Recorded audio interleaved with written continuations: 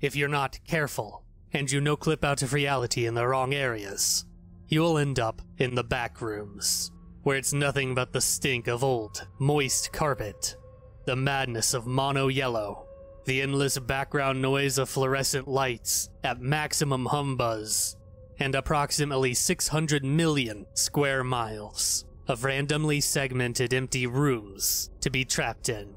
God save you if you hear something wandering around nearby, because it sure as hell has heard you.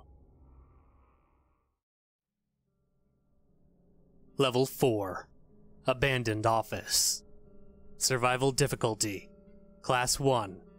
Safe. Secure. Minimal entity count.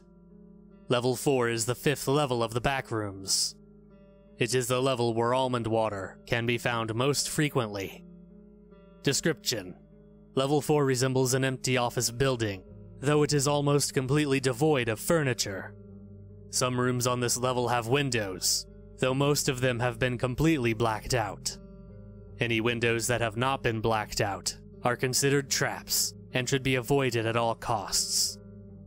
Level 4 is mostly devoid of entities. Hounds and dullars are the only ones to have been observed. One person claimed they saw a smiler, but no evidence exists.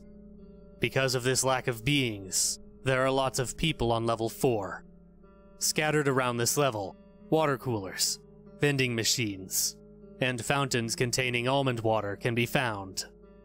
Level 4 is very easy to escape from, and also return to. Level 4 is the best place to meet other people and find supplies. Before attempting to move on to the next levels, you should stock up on almond water. You will need it, especially in level 5 and level 6. Bases, outposts, and communities. MEG, aka the Major Explorer Group, Base Omega. This is the second main base of the MEG. This is where the other half of the group's teams live, close to the entrance of level 5 and level 6. This base is heavily guarded.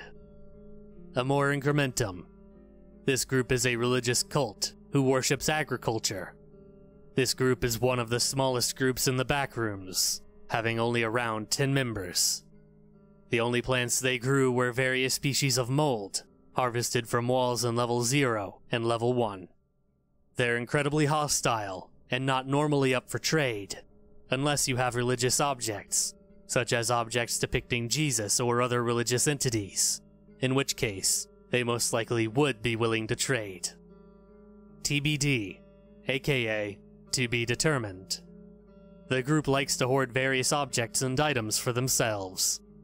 The group is very small, with only 6 members. The group will ignore you unless you try to interact with them. They only trade for really strange objects that don't really have a function. Entrances and exits. Entrances.